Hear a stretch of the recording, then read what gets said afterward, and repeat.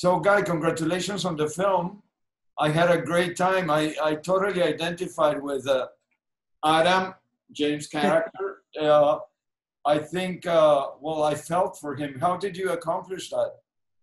Thank you so much, first of all. And again, just to echo, apologies when we were like, I think for me, I mean, I was thinking about the character journey in I think all of us have four different images of ourselves, right? So I always thought about the character having the version of who he truly is, the version of the person that he would have liked to be, and he's trying to project out to the world successfully or unsuccessfully. So it's like a facade that he's putting in front of himself. Then there is the version of you that people see from the outside, which is a different thing because it's their perspective. In his case, most closely related with his relationship with his wife, with Rina. And finally, there is the best version of yourself that you could possibly be if you just knew what it was or how to get there, you know? So in a way, I thought about James's performance and the character of Adam in the film as if going through those stations, you know, like if you really think about the progression, it's like we meet him alternately between the person he truly is and the person he's kind of trying to be. And then gradually you start experiencing him from Rina and Donald's perspective, if you will, and Maria's perspective. And eventually you get to meet a version of himself that he could have been, you know, if he was just more kind of at peace with himself. So, yeah, it's kind of sad that the film is almost a documentary. Yeah. No, I mean it because with what's happening in the world. No, I get you, man. We're very close to a situation like that. You know, this is another thing because I'm wondering, there's one thing I'm wondering, which is I'm constantly thinking if I finish the film a little earlier, how would people, because now you cannot separate the two anymore. So everybody I speak to that have watched the movie, and rightfully so, it's so eerie that it kind of mirrors what's going on right now. And you know, I live in LA. I don't know if you guys are here or not, or in California, but like this week was the first time in my life that I was checking the air index quality before getting out of the house. So I was like, even that is happening right now. It's insane. But I think for me, I mean, one thing that gave birth to a lot of the kind of sci-fi things in the movie, I was just trying to look at things that exist right now and you know, poke fun at them and so like kind of push them to the next envelope. So, you know, obviously the one easy scene to kind of explain that logic is the Adam coming back home and his kids are like all inside the virtual realm. You know, it's not entirely unreal that this happened even before the pandemic or whatever, where you'd come home and or on the weekend and you turn your back on your kids and they're like in their devices or in their tablet or whatever. Like they're so, you know, kids today are so kind of hooked up on the social networks or on the sort of like virtual existence, even if it's still, you know, semi open, so you could still see them, you know. But well, I really like the film. I like the way you walk us through a really claustrophobic world. But then the only time that we open up into beautiful scenes are when we are connected.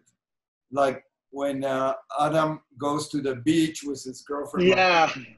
I just thought if you're going to have a fantasy, you know, when you're in that world, I felt like, you know, obviously not being able to experience the sun and, you know, this kind of image of a girl in a bikini on the beach and all that kind of stuff. It's in the world that he lives in. It's not just the girl. The whole scenery is impossible to kind of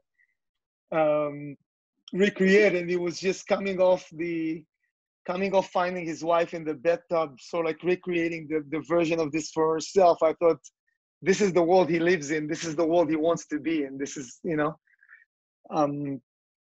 So yeah, that was very deliberate. And I also thought I thought we had to show, in the case of seeing her, I really wanted to explain his need for personal refuge. But I wasn't interested in seeing the day-to-day virtual world that he's part of. I thought that that was better served to kind of be outside and see him from an outside view a little bit, you know, to the way he actually looks to the absolute truth of the nature of our planet, you know. The structure, the power structure and the power, I mean, the world is run by this superpower structure that knows everything about us. Is not too far from reality. I think at least from the reality we live in America with this guy in the White House. It's scary. Yeah, I mean, like, let's hope it's temporary, right? I mean, we still have a chance. No, I mean, look, I feel, you know, I didn't grow up here, and this is a very interesting you're raising, just without getting into politics, because I don't even think it's about politics. It's not about Republicans or Democrats, or like, it's not even about political beliefs. I think it's about humanity. And I think a lot of the things that, you know, the people that resent that world we live in right now, in part, are resenting this idea that we lost a sense of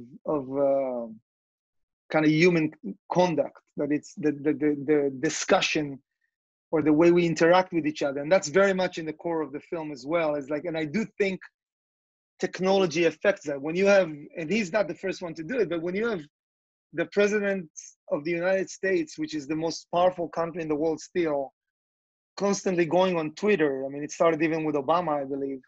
Like, what is that? What's going on with the world? Like, people are being put on trial on Twitter right now. Like, you know, you have a justice system. Even if you've done a terrible thing, I want you to go and get your day in court. I don't want us to be kind of like the mob, the unseen mob online. You know what I mean? So certainly, I think it's parts of it we're living through right now.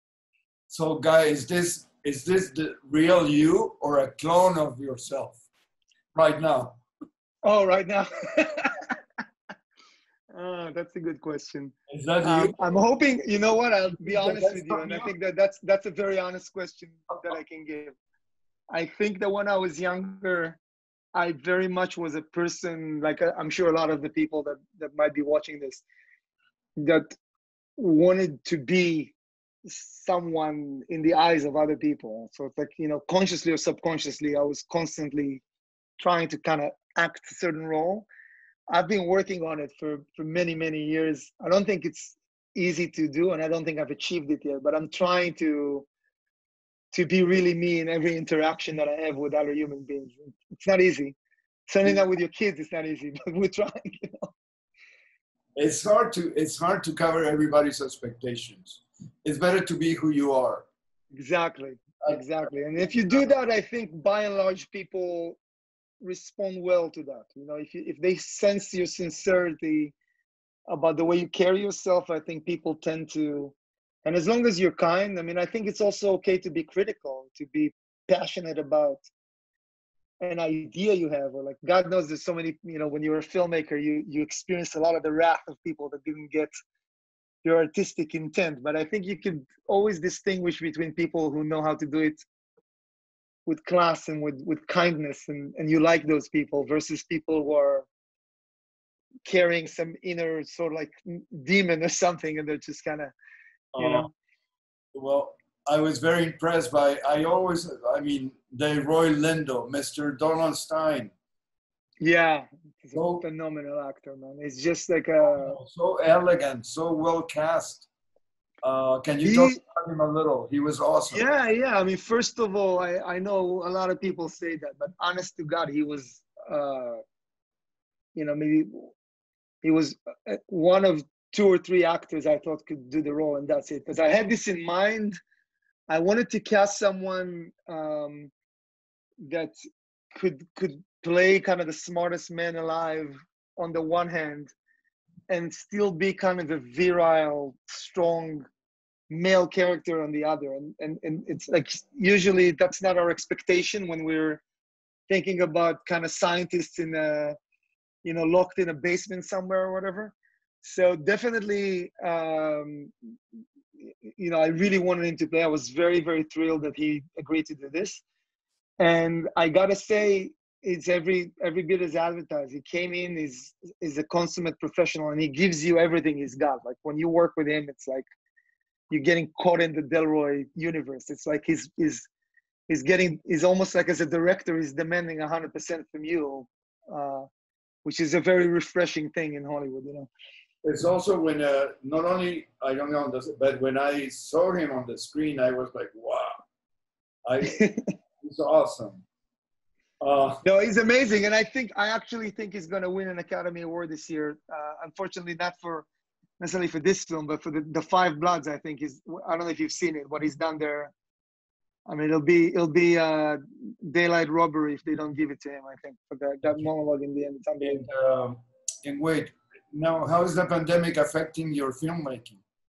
Besides, so we'll see, because you know, so far I've been, I don't want to say lucky, but a little bit lucky in the sense that I finished the film about a month into the pandemic. So I was already, I was done editing. I was done with a lot of the VF. I didn't have so much left to do when this whole thing started. So, you know, obviously we took a choice to not sit on the movie and wait till all this is done or whatever, but rather felt like we wanted to just go out there and kind of bring it to the world. So it affected us in that way. I mean, the film was supposed to go out in theaters, whatever. But again, I felt the timing was perfect for this movie right now, and I wanted it to be out there. And now I have a couple of projects I've been attached to direct that they're not going to go this year, but I'm hoping that they'll go, at least one of them, in March. And again, you're kind of sitting at home and you're talking to your producers, and you know, every day you say, oh, we can go shoot it there, it's very safe, and then a month goes by and that place goes into lockdown or something. So two more questions. One, yeah, of course. One, it was very satisfying to see the honesty and the humanity of James playing Adam, and that gave me hope that he symbolizes the qualities of human beings, in your opinion. Mm-hmm. That's exactly true. Like what I mean, in essence, even though the film has all these things going on around it, what I was trying to do is take somebody who's closer to us, a human being from our time, if you will, and kind of throw him into that environment. Yeah, and he's fighting for us. You know, he's fighting for us to kind of hold on to what we have. And I don't know, man. I gotta say, like with everything that's going on, the global warming thing, for instance, I do think these are things, especially as a parent, I think that we need to start paying serious attention to all this stuff. It's like, it's not a joke anymore, you know? It's not a joke. And, also, okay, and then I want to know, shit, I forgot. No, wait. Okay, I know. You know, all the streaming platforms, they're becoming wonderful vehicles for films within a reality. I mean, I cannot go to a movie theater. I love that, but I can see your film at home, which is great. What do you think of that?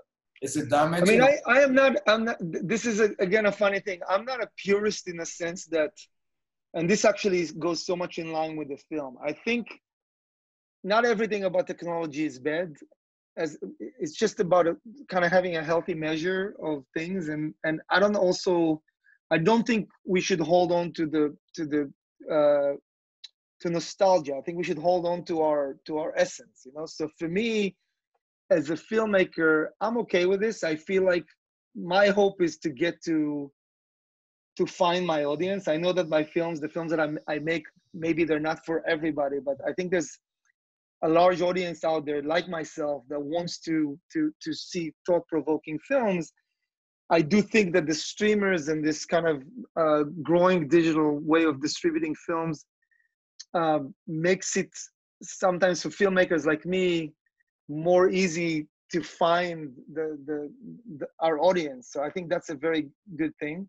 I agree that there is still a beautiful thing about going to the theater where you sit in the dark, and if nothing else, you can't answer your phone, or you can't get up to the bathroom, or nobody interrupts the experience. So at least the level of concentration is there.